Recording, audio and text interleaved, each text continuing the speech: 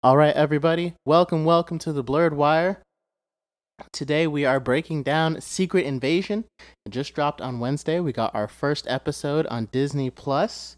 And today with me, for the first episode of Breaking It Down, I have a very special guest with me, Mr. Brian Ingram. Brian, would you like to introduce yourself to everybody? What's going on, everybody? Nice to meet you. So very happy to be here. Happy to help my man Will. So what's going on out there? I hope you guys continue to listen and subscribe. If you haven't, go ahead and hit that button. Let's get it going. Amen. Thank you, Brian. What a great introduction. Yeah, so we're over here. Thank you for joining us on the Blurred Wire. Again, we're over here just talking about Secret Invasion. As many people know, it's a story that came out on Disney Plus. Just dropped this past Wednesday about Nick Fury having to deal with this rogue faction of Skrulls that are trying to take over Earth. Now Have you ever read the Secret Invasion comics before? No, honestly, I haven't read any of the Marvel comics. I've actually caught up on everything through the movies. Through the movies. Okay, interesting. Okay. So, because Secret Invasion is a storyline that comes directly from the comics. And it's actually a really intense storyline where where the Skrulls basically do the same thing they're doing in the show, take over different government entities and government people.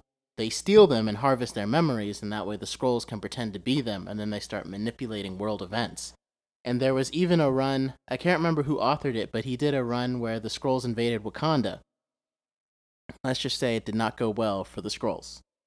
Did not go well for the Skrulls when they tried to walk up in Wakanda. So that was one of my favorite comic storylines ever. So it's cool to see them doing like an adaptation of it.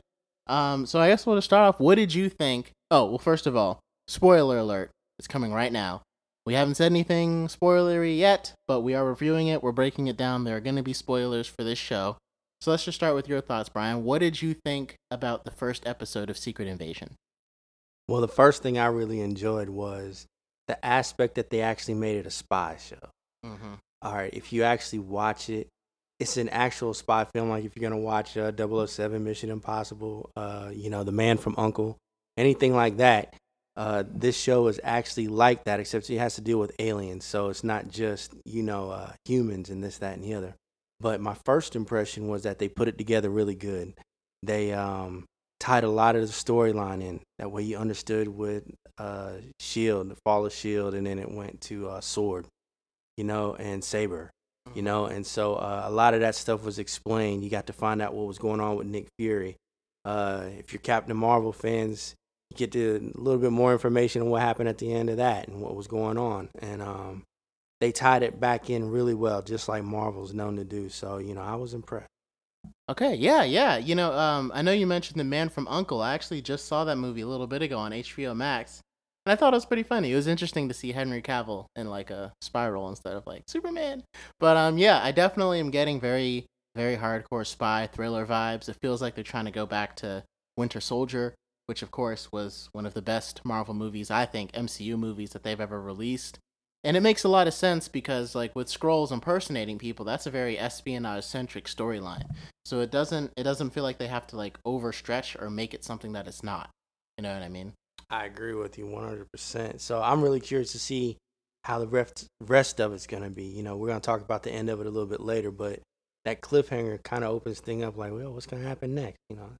Pretty cool. Yeah. And if you haven't seen it yet, again, spoilers, but the cliffhanger likely referring to is that at the end, it looks like Gravik, who's going to be the main antagonist, leading the Rogue Skrulls, shot Maria Hill.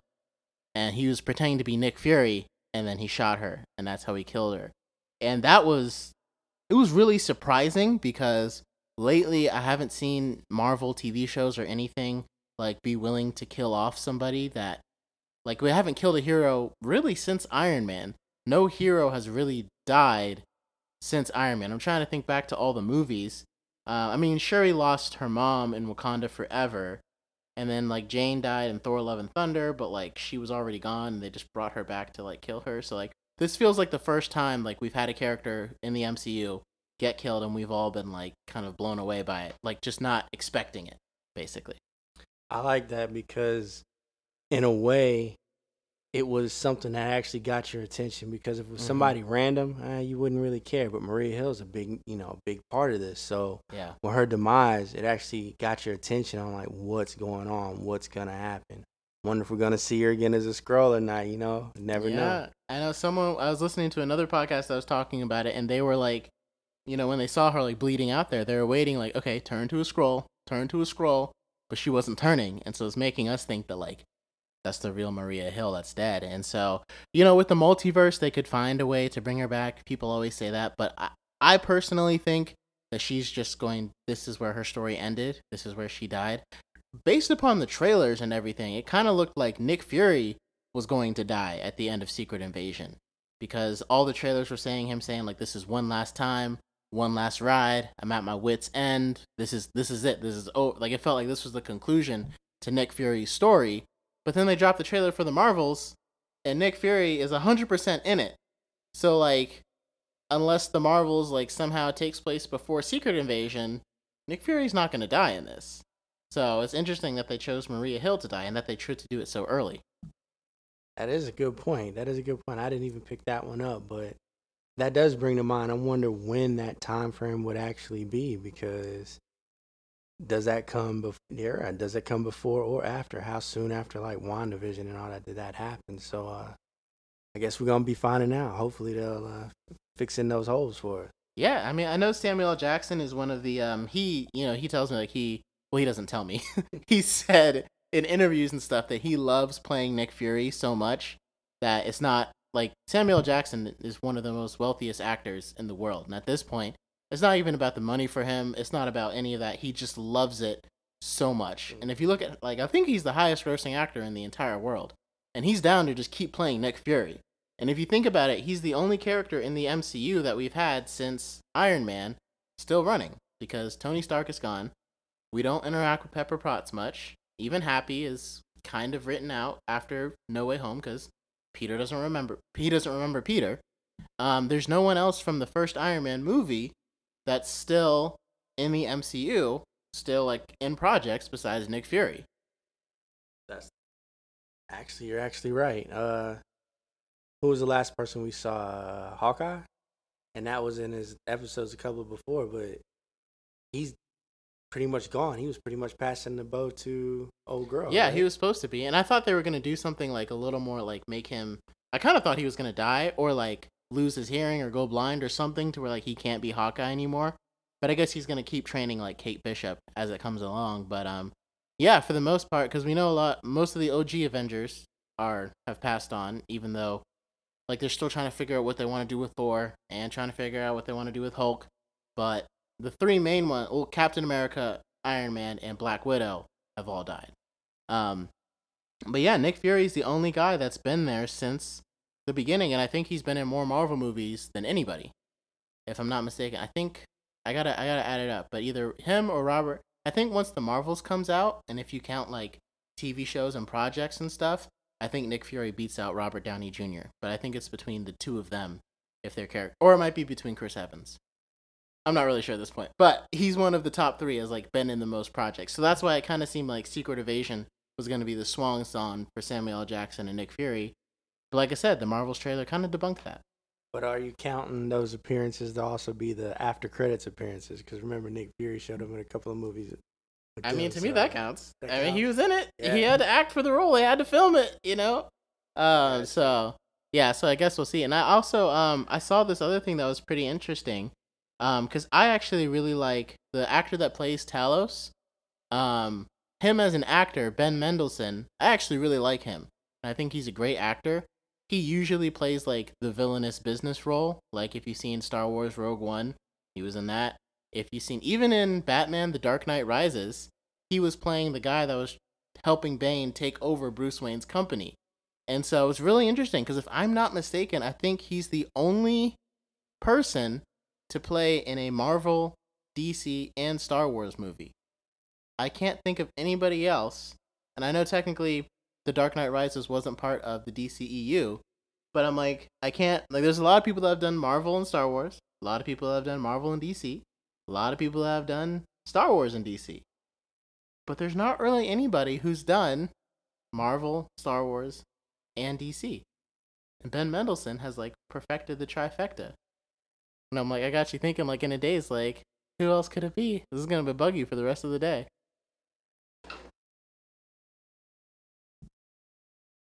Yeah, but so far, yeah, no, you're right, man. Like when I think about that, Even you are guys that have right. done both, like again, Tom Hardy, he played Bane and he played Venom, Yeah, but he's never but been he in hasn't Star been in Wars. Star Wars. Oh, Christian Bale, Batman, Gore, never been in Star Wars. Oh It's wow, that crazy. is right. Yeah, And your yeah. boy who played Kylo Ren, he's never been in DC, but Nope. he's about to be in Marvel. So is he supposed to become Reed Richards? That's I the hear all the that's rumors. Yeah, that's the rumor. You know, Yeah, he's supposed to be Reed. So we're gonna see if he does. Then he'll at least do the two. But yeah. I know you're right. we're I kind might of getting off agree. topic with it. But how do you feel about him as Reed Richards?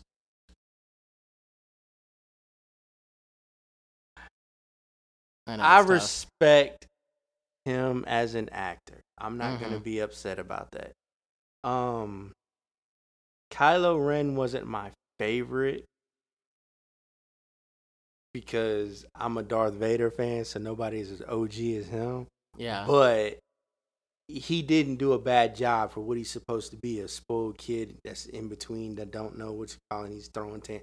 I mean, it worked, you know what I'm saying? And then, I've seen him in a couple of other things, not too shabby. So him playing Reed, possibly, you know what I'm saying? I'm willing to give him a fair shot because he doesn't suck in other areas. Yeah, and to me, I'm like, I feel like I gotta see it to believe it. Like, the fan, like, I didn't see Doctor Strange in the Multiverse of Madness, but a lot of people know John Krasinski played Reed Richards in that movie, and a lot of people thought that's where Disney was heading, but I guess they were kind of like testing it out to see if they wanted to use him, because that was actually completely came up with by fans. Like, fans just kept pushing it, and Disney just cast him, and he was like, okay, I'll do it, because everyone wants me to. And I thought he did a fine job. I'm just like, I still like Adam Driver is just one of those actors who looks perennially young, like Tom Holland, who's probably never gonna look like he's not in high school, even as he approaches his 30s. And so I'm like, to me, like I don't like Reed Richards is like a man in the comics, like a family man. I don't really see Adam Driver just always kind of looks like he's in his early 20s, and he's probably gonna be 40 and look the same way. And I'm like, I don't know. I don't really see it, but I guess, like you said, we got to give the benefit of the doubt and see what happens when we come there. Because, makeup and a hairstyle can do a lot for a person. Yeah, you never know. And like I said, maybe he'll, actors are supposed to play in different roles. I haven't seen him do a different role, but, we'll see. We'll see what that happens. But I guess to wrap it up back to Secret Invasion, there's a lot of theories about like where this could go. I had some of my own theories that are probably not going to end up like playing out that much. But I saw one of them that was because the Super Skrull was originally a villain of the Fantastic Four. And with all these casting rumors going out, a lot of people aren't sure exactly how the Fantastic Four movie is going to come out. But I once saw this one theory that was saying, what if, all the casting rumors are starting to come out and everything? It's like, what if at the end of at the end of Secret Invasion, they find out that the Fantastic Four have been captured by the Skrulls, and they have been holding them captive all this time, and that's why we didn't know about them. And so that will be interesting to see if maybe that's why all the casting rumors are swirling right now, and we'll find out at the end of Secret Invasion, and Disney hasn't revealed it. But yeah, so I guess we'll see. We'll see about that. And then I heard some other theories that were talking about, because remember the conversation between Talos and Nick Fury when he's saying, we've been helping you for years? And it's like, well, Skrulls, like, they haven't been known to humans. So Fury obviously asked them to keep a secret. And he was like, what if Fury has been using them as, like, shield agents? Which would make sense. He's got this alien army who could get him intel from anywhere, because they can be anyone. And he's just been using them. And he's like, yeah, I'll find you a planet. We're going to find you a planet. We're going to find you a planet. But Nick Fury, like, he's kind of been, like, procrastinating, if you will, finding them a planet because he's got a super spy alien army that he's been using, and we kind of explain how he was so ahead of everything, even though, like, they added the Skrulls in later. Like, it doesn't really make sense if you look back at the other movies to be like, Nick Fury had an army of Skrulls at his disposal, but still, it would make sense as to why he hasn't found them a planet yet, because secretly, he's like, they're very, very valuable. You know what I mean? In that sense, to keep them here on Earth. And they're like, that could kind of make Nick Fury almost like a villain. Or like, at least he made a wrong decision, Yeah, yeah. I got you, and I like that thought process because I was discussing that earlier. I was like, in my opinion, since that little girl is from Captain Marvel, and they was promising them a new home, a new planet. You know what I'm saying? She took her from her friend, who was Yep. Monica Rambeau, right? And supposedly was supposed to find them somewhere. We don't know what's the storyline, but we watched them take into a ship and go off. The little girl, she's back here on Earth. Something went wrong. Yeah, and I think that's the part that we're missing because Captain Marvel, she was with them trying to find it, and now it looks like if they still haven't found a home and they're all here on Earth, then that means she completely abandoned the mission and only came back to Earth when Fury sent out the distress call. And I don't know if that'll tie in at all with the Marvels, but I don't know if she had a falling out with the Skrulls or something. But obviously, we're missing a key piece of information, even between Far From Home and Captain Marvel, because we know in Far From Home they revealed that Nick Fury and Maria were being played by Skrulls. And that's why people were hoping Maria Hill didn't actually die, but it looks like, no, that's her. And then that also begs the question, if Nick Fury had Skrulls, had Talos and another Skrull impersonating him and Maria Hill on Earth, why didn't he take Maria Hill in space with him? Like, if he was in space, why did he leave her on Earth and have a Skrull impersonate her? Like, why wouldn't he just, why would they both be on Earth? Why would they both need to be on Earth? Like, wouldn't it make more sense to have her, if he didn't need her in space, it would make more sense for her to be with him, with Talos pretending to be a Skrull, so she can make sure that he's actually doing Nick Fury stuff. You know, like actually acting like Nick Fury. So I guess we'll probably get explanations to that. Yeah, those are some pretty good points. And those are all questions that I had as well because it was just a little bit odd. Yeah. Because, like, they kind of, I heard a couple of theories about, Nick Fury feeling defeated that after everything that he done, somebody like Thanos come here and smack half the universe, kind of tore him down as a company needed to leave Earth. There's still a lot of questions out there, but so far, Marvel's keeping up with their special sauce because it ain't but 6 episodes and episode 1 started off banging, so hopefully episode 2 and 3 we can get a little bit of closure on those questions. I've seen I feel like the reception to it for the most part is pretty good. I saw that I guess like their title sequence was AI generated and people didn't like that. I just thought the title sequence looked weird. I wasn't like a fan. It kind of took me out of the project, honestly, because I remember sitting there watching it with my wife and being like, what is this title sequence? And then once it started, I was just back into the story that we were going through, the espionage story. But I guess people really didn't like that, so I don't know, maybe Disney will cut it for the next episodes? Who knows? I had mixed things. I was like, okay, it's not traditional. But then again, it kind of reminded you of a movie way back in the day, like in the 50s, where everything was blurry and it was funky looking. Yeah. And if they wanting to stick to that kind of spy espionage look, I'm not mad at it. They threw the colors up in there correct for what they got going on, but I'm kind of with you. I like the whole Marvel thing where you get to see all the little, pictures and everything on what's coming up next. So we'll see what happens.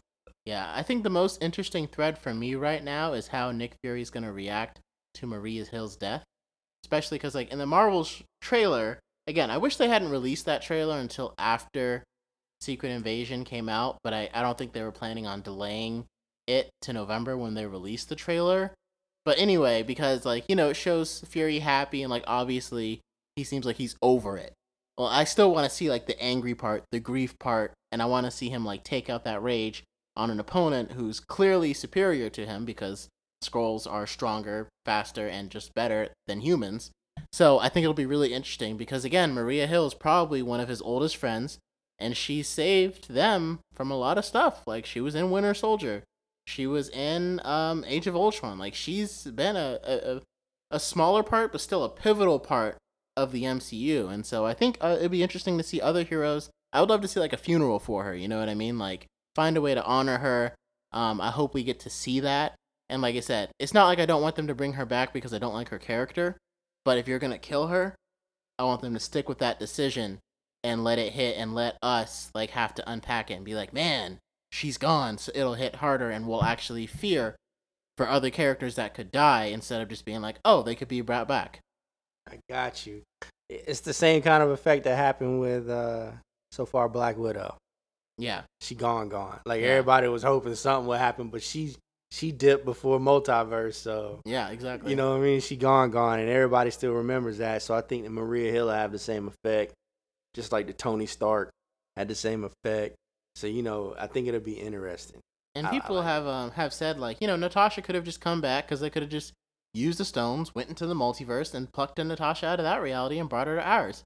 And I'm like, that still doesn't work though, because then that reality lost their Natasha, so she's still gonna die over there. You're just gonna rob them of her and bring her over here. It's like with Into the Spider-Verse. What Kingpin wasn't realizing is like whatever version that he takes his wife and kids, he's gonna rob himself in another multiverse of Vanessa and his kid.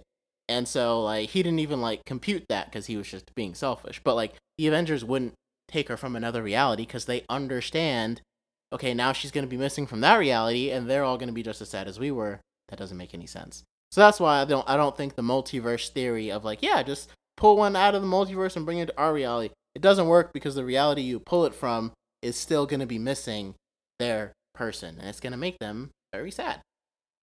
Yeah, that's a very good point to cross over because it's like not the same thing with Gamora. Remember, Gamora came. Yeah, exactly. You know what I'm saying? So that's a whole different thing. That's part of her journey. She chose to come over here, so that's different. So that's how come you won't see him come back. But I do like that point. You are right. You will be robbing somebody else or something else, and no matter what happens, you can't fix it. And that Gamora, it's not like she had this family to mourn her leaving that reality too, because the Guardians hadn't formed in that reality yet. So she didn't have people that she was close to. And even did you see Guardians? You saw Guardians 3, right? Yeah. And even in that one, I don't think I ended up liking Guardians 3 as much as I necessarily wanted to or was expecting to. But I did like how Peter and Gamora didn't get back together. Because I kind of thought that like through Adam Warlock's powers, because in the comics, his powers are crazy. He has these crazy, crazy powers. Like I thought he might give her back the memories of her soul from the 2018 version and she'd remember and like fall in love with Peter again. And I kind of expected that. And I wasn't going to be mad at it if that did happen, if she got her memories back or if she got back with Peter. But I feel like the fact that she didn't really stands out and really shows that like, okay, something died. And to me, that also kills the whole, hey, with the multiverse theory, no one's really dead because you can just bring them in. And it's like, well, in this case, they brought in Gamora. And parts of her, she's not as close to Nebula. And her romance with Peter died. Like, if they had gotten married and had kids, that's a potential child who will never be born because they are not together. And so I feel like seeing Peter having to go through that and accept it was a big character growth moment for him. And that's one of the decisions I really applauded in Guardians 3. Not having them get back together, I think, worked very well. Yeah, I like that too. He needed to go ahead and go back home. But I did think it was funny, though, when he looked at the sister that way. He was like, Nebula. Hey, Nebula. Oh, yeah, he looking at Nebula. It's like, Peter, you're so lonely. Eyes are so dark. I never noticed. Dude, that was so funny. Yeah, and I think partly why I like Secret Invasion too is because, like, a lot of people say, like, Marvel, there are two sides of each coin. Like, some people really like the self-contained storylines of Marvel. And to me, it's like, I like that, but like, most movies that we see are self-contained. They're just kind of in their own universe. The whole point of comics and comic book movies is the interconnection, because everyone got really excited. They were reading Thor 1, 2, 3, 4, 5. Oh shoot, Thor's going to be an Avenger with Captain America. After I read Captain America 1, 2, 3, 4, 5, now I get to see them both in this crossover. Like, crossover elements was like a thing that drove comics and made them so cool. And some people think that like the MCU constantly trying to cross things over is like wearing down their movies. But I always love when there's elements of the MCU in each movie. And I feel like the last stories that we've gotten through most of Phase 4 have been very self-contained, not really connected to each other. Like, they're connected to the multiverse, to the universe, to the Marvel, cinematic universe, to the Marvel Cinematic Universe, but they're not really connected to each other. But Secret Invasion, it feels like it's connected, even though that wasn't really Agent Ross. It feels like it was connected to Wakanda Forever, because we just saw Agent Ross in that. It feels like it was connected to WandaVision, It was connected to Captain Marvel. It was connected to Endgame. Like, it was connected. It felt like it was connected to a lot of projects that we had just seen. And I liked that. And that was cool. It felt like it was back to that Marvel element of being connected. Because to me, like, that's their strength. Like, again, people don't want to see it overdone. But that is what a lot of us are here for the interconnection. You just got to make sure you do it well. Definitely. I like that. But yeah, I do have to agree. That is one thing that they did do well, which is making sure everything tied in. Then I can't lie. I have to say it. Marvel does a good job about that with so much, man. I think it's one of the things I like about them. Some why it keeps me interested in the movies and TV shows. Yeah. Yeah. So yeah, I think we've covered Secret Invasion pretty well. Like I said, it's only the first episode. It's hard when there's so many questions and so many things to go into. I guess the last thing I'll say, I feel like this is definitely the right project for a TV show. I feel like a lot of Marvel's TV shows have kind of felt like mini movies, or like they were trying to find a way to make it into a TV show. The elements of Secret Invasion, it feels like it does work as a TV show where you get revealed things slowly and slowly have to go through the story, and that makes sense. Like Loki, it made sense as a TV show. Even WandaVision felt like it made sense as a TV show at the beginning because it literally was a TV show. But sometimes it's like some of their other projects, like Miss Marvel and Moon Knight, and trying to think of another one that's just, even Hawkeye. Like, they weren't bad, but it felt like they were trying to stretch out a story that could have been a movie. And it's like, it didn't really feel like it was not, like, it feels like they were trying to take a movie and, like, break it up into a TV show instead of just making a TV show. Because I'm like, Miss Marvel easily could have been a movie. So could Moon Knight, and so could have Hawkeye, and so could have Falcon and the Winter Soldier. You know, it didn't really feel like this is a TV show. To me, Secret Invasion feels like a spy TV show. I have to agree with you 100%. I think that's one of the reasons why I can't wait to see what happens, man. Just because they actually caught the right feel with this one. So I think it's going to be interesting. Yeah, definitely. Because Secret Invasion could have been a movie as well. But I do like it. Like I said, it fits. Spy things are very cool because they work. They translate easily from movie or TV show. I've seen spy shows and I've seen spy movies. Like, either one, they all work. So, yeah, I guess anything else you want to tell the people, Brian, before we sign off? Nah, I just really appreciate you having me on, man. I can't wait to invite you over to my side of the thing. Yeah. Do you have any channels for people to check out so that way they can find you as well? Well, if you want to, you can look at riseup.com. It's Rise Up TV on YouTube and Rise Up Magazine on all other social media. All right. Well, thank you for joining me on the Blurred Wire today, Brian. And hopefully we'll pick this back up. Definitely. Anytime you want to have me back, I'll be here. Sounds like a plan. All right, guys. Let us know what you think in the comments or down below what you think Secret Invasion is going to take it next. And until next time, Blurds, we'll see you again. Dude, that was sweet.